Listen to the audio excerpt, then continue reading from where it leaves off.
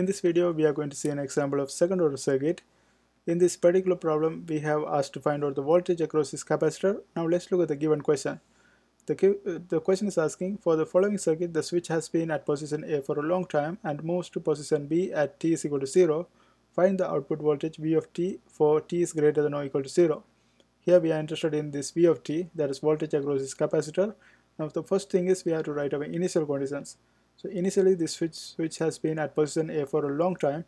It means this capacitor will be fully charged and it will be treated as open. Okay, so if the capacitor is open, then the voltage across the capacitor at the initial state is going to be the voltage across this 2 ohm resistor, because these two are parallel to each other, and if I find this one, that's going to be equal to this one. Okay, now to find the voltage across this 2 ohm resistor, we can do the voltage division equation. Let's write this one. Vt0 minus is going to be equivalent to 12 times 2 divided by 3, and that's going to give us 24 divided by 3. That's going to be equal to 8 voltage. So this is the initial condition. Now the current through the inductor in the initial stage is going to be 0, because we know that the switch has been at position A for a long time, and it means there's no current flowing through this. So the current through the inductor at the initial stage is going to be 0. So these are the two initial conditions, and we have to know what's going to happen after we flip the switch. After we flip the switch, the voltage across the capacitor and the current through the inductor doesn't change immediately.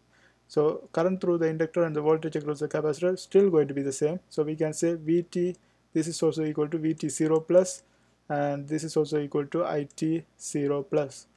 Okay, after that, now we are going to create a second order differential equation in order to solve this problem. Now in order to create the second order differential equation, you have to know these two things. When we have VL, we can replace that VL with L dIL over dt, and current through the capacitor we can replace that one with C dVc over dt. Okay, so these are the two things we have to know. Now let's go ahead and create the circuit for this first, because after we flip the switch, we are only going to have this part, because we are interested in voltage across the capacitor, and after we flip the switch, this part will go away, so we are going to have this part alone. Let's draw that one. Here we are going to have the new circuit, and in the new circuit we are going to have the inductor. This is our inductor, this is our resistor, this is our voltage source, and this is our capacitor. Now let's draw this one. This is our inductor and the resistor, and this is our voltage source, and this is our capacitor. Let's write the values. Inductor is 2.5 henries, and the resistor is 10 ohm, and the voltage source is 10 voltage, and this capacitor is 1 over 40, and this is what we are interested in, V of t. Now here I am going to use the Kirchhoff's voltage law to create the equation, and let's say the current is flowing in this direction. Let's call this one I of t, and we know that in Kirchhoff's voltage law says addition of all the voltage in a loop is equal to 0, or voltage in is equal to voltage out. And let's call this current source X of t. Okay, this is our voltage in. So X of t should be equal to voltage across the resistor plus voltage across the inductor plus voltage across the capacitor. And voltage across the resistor, we can say I of t times R, because V is equal to IR. So I of t times R is the voltage across the resistor, plus voltage across the inductor, we can replace that one with L dIL over dt. L dIL over dt, and voltage across the capacitor, it's already V of t, so we can directly write V of t. Okay, this whole thing is equal to X of t.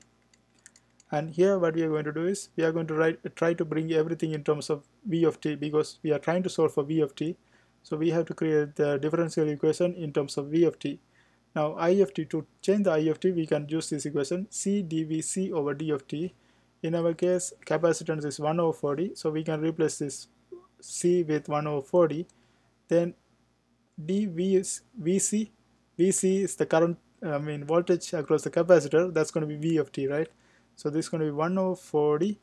Then also we have the resistor. Let's multiply that one to 10 ohm resistor.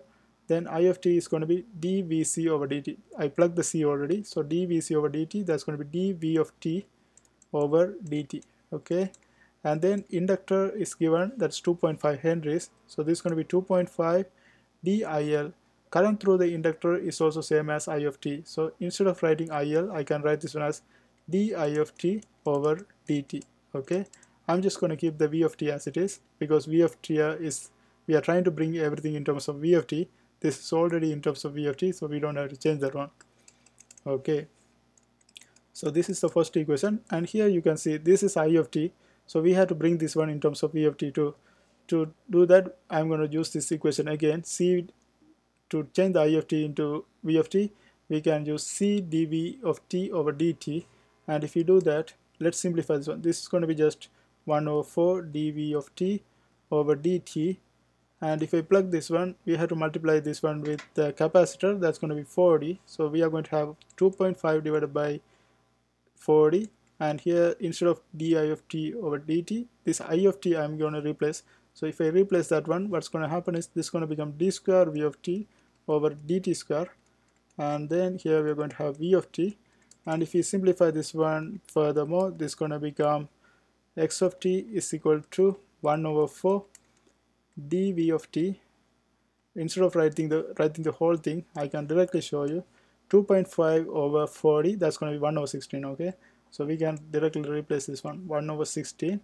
Now we have derived our second order differential equation, but this is not in standard form because we have a coefficient in front of the highest order, right? So we have to get rid of that one. To get rid of this 1 over 16, what we can do is we can multiply everything by 16. If we do that, this is going to become 16x of t is equal to 4 dv of t divided by dt is plus d square v of t divided by dt square plus v of t. Okay, now we are going to write this one in decreasing order. Okay, let's write this one in decreasing order. Decreasing order, the highest order is d square v of t, right? That's going to be our first term, d square v of t divided by dt, and then the second one is going to be plus 4 dv of t divided by dt, and the third one is going to be just v of t, and anything other than v of t we move to the other side. It's already other side. That's going to be 16x of t, right? 16x of t. Okay, so this is our equation. Now what we are going to do is we are going to find out the v of t, right? So in order to find the v of t, since this is a non-homogeneous second order differential equation, to find the solution for this one, what we have to do is we have to use the superposition techniques. V of t is equal to homogeneous solution plus particular solution. To find the particular solution, what we do is we treat this v of t as a constant, and if you look at this one, if this v of t is a constant, what's going to happen is this one is going to be 0, and this is also going to be 0. Then we are going to left with v of t, and I forgot to do one more thing. When I multiply everything by 16, this one also 16, right? So this one should be 16 right here. So here we have to have 16. So from this one, this is 0, this is 0. We are going to have 16 v of t is equal to 16x of t. Therefore, we know that v of t is going to be equal to x of t, and that's going to be the particular solution. And we know that x of t is equal to 10 voltage. So the particular solution is going to be 10 voltage. Now to find the homogeneous solution, what we have to do is we have to create the characteristic equation, and we have to equate that one to 0. And here characteristic equation, what we do is we take the second order and replace that one with r square, and the first order we keep it as r, and whatever the coefficient in front of it we keep that one. That's going to be 4r, and then here we are going to have the number in front of it because here this is 0 order. So 0 order, we just keep the coefficient. That's going to be 16 is equal to 0, and if you solve for r, you have to use the quadratic formula to do that. If you do that, you're going to get negative 2 plus or minus j 2 root 3.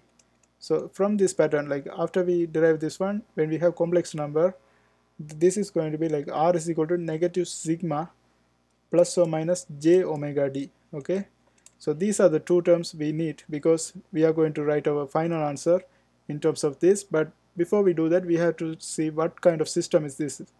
To check what kind of system, we have to check our zeta value. Zeta is this value, 2 zeta omega n. You can see this is the standard form, and this zeta value we have to find this one out, right? To find this one out, we have to need our omega k, and then we can find out this one. And omega value, like you can see, omega n square is the value in front of this y of t, in our case v of t. So omega n square is equal to 16. If omega n square is equal to 16, then omega n is going to be equal to 4. Okay, so this is our omega n value, and after the equation we have to have k omega n square. So in our case, k omega n square is equal to 16, and if omega n square is equal to 16 and the k omega n square is also equal to 16, then k value must be equal to 1, because in that way only we can have the same values. Okay, so omega n is equal to 4 and k is 1. Then we can, using this one, we can find our zeta value, because 2 zeta omega n is going to be the value in front of this first order, that's 4. Okay, then we know that omega n is equal to 4, so 2 zeta 4 is equal to 4. From this one, 4 cancels, therefore zeta must be equal to 1 over 2. If the zeta value is less than 1, it is an underdamped system. So from this one we know this is an underdamped system. So when we have underdamped system, the general solution for the differential equation is going to be this one. V of t, let's write this one with a different color. V of t is equal to c e power negative sigma t sine omega dt plus theta. Okay, this is our general solution. Now we can write our solution by using this one, because we know the sigma value and also we know the omega d value from the derived characteristic equation. So we can write our answer here. Okay, so V homogeneous is going to be equal to c e power negative sigma, that's going to be negative 2 t, then sine omega dt. Omega d is equal to 2 root 3, so this is going to be sine 2 root 3 plus theta. So this is our homogeneous value, and we have the homogeneous solution and the particular solution. So the general solution for this differential equation is going to be addition of these two. Okay, so to do that I have to get rid of this part. So let's get rid of these things. Okay, because we need some space. Okay, so let's continue right here. So let's write our general solution for the non-homogeneous differential equation. That's going to be v of t is equal to homogeneous solution plus particular solution. Particular solution is 10. The homogeneous solution, that's what we figured out, that is c e power negative 2t sine 2 root 3 plus theta. Okay, so now we are not done yet, because we have to find the c value and also we have to find this theta value in order to express the particular solution for this non-homogeneous differential equation. So to do that, we are going to use the initial conditions. First we have Vt of 0 is equal to 8 voltage. So here we can apply that one, right? So if Vt of 0, like V of at 0 time, we know that this is going to be 8. So we can write 8 right here. Okay, let's put 8, because I am using this one right here. I am applying this one. Vt of 0 is equal to 8, and at the time this is 10 and the time is 0. If the time is 0, e power 0 is going to be just 1. So this is going to be just c, and then 2 root 3 t. This t is 0, therefore this 2 root 3 times 0, that's going to be just 0. Therefore we are going to have sine theta. So 10 plus c sine theta is equal to 8. So this is one of these. And the another one we can apply is, we have to apply it of 0. It of 0 is equal to 0, and it we can replace that one with using this one, this equation. So this is going to be c dv of t divided by dt, and we know that c is 1 over 40. Let's write the equation. So c dv of t over dt, that's going to be, here the time is 0, because we are considering time is 0. So time is 0, c dv of 0 over dt is going to be equivalent to this one, 1 over 40, and we have to take the derivative of this one. And if you take the derivative, this 10 is going to become 0, and here we are going to have negative 2 c e power negative 2t, and this is going to be a product rule because we have two functions related to t.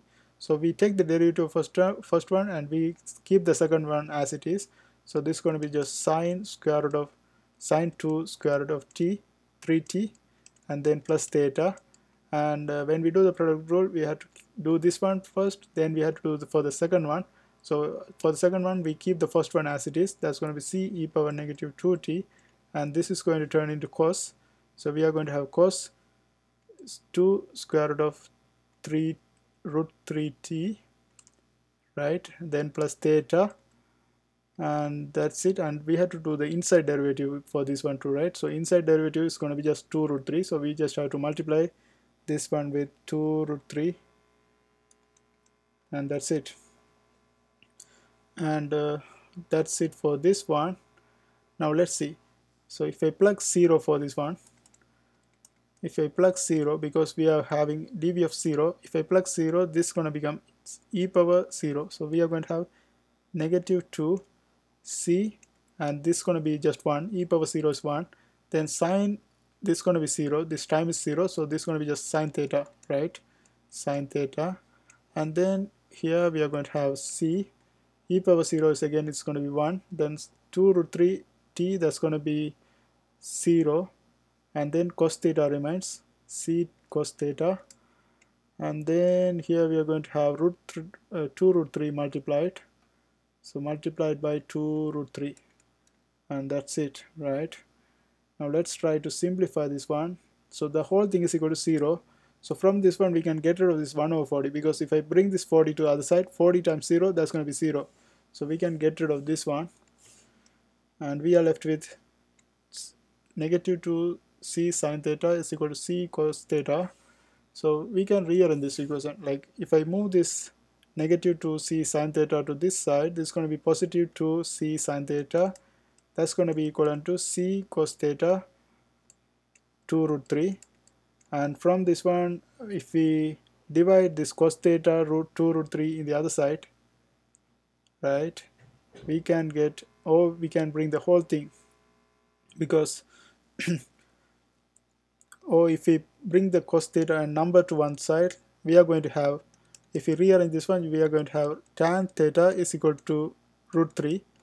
So tan theta is equal to root 3, therefore theta is going to be tan inverse root 3. Tan inverse root 3 is going to be 60 degree, right? 60 degree. So we have the angle. Now we can go ahead and plug the angle right here to calculate our c, because we are interested in finding the angle and also the c value. Okay, now let's get rid of this part. Okay, so here we are going to continue this one right here. So this angle is 60 degrees. So if I plug this one in this equation, we know that if I bring this 10 to the other side, that's going to be negative 2. Negative 2 is going to be equal to c sine 60, and sine 60 is equal to root 3 by 2. And if you divide this one by root 3 by 2, you are going to get c is going to be equal to negative 2.31. So we have c value, and also we have this theta value, so we can express our final answer. Okay, so let's go ahead and do that. So let's get rid of this whole thing, because we only need the theta and c. Okay, so let's write our final answer. And the general solution for the differential equation, we found out that is here, right? This is the one. Okay, so this is our general solution for the non-homogeneous differential equation. Now we can plug our values. V of t is going to be equivalent to 10, and c value is negative. This is our c value, and this is our theta value, and c value is negative 2.31. so this is going to be negative 2.31 e power negative 2t, then sine 2 root 3 t plus 60 degree, and since the time is greater than or equal to 0, we have to multiply this one with u of t. Okay, we have to multiply this one with u of t, and that's going to be the final answer. That's going to be the particular solution for this differential equation, and this is going to be the voltage across the capacitor. I hope this helps. Thanks for watching.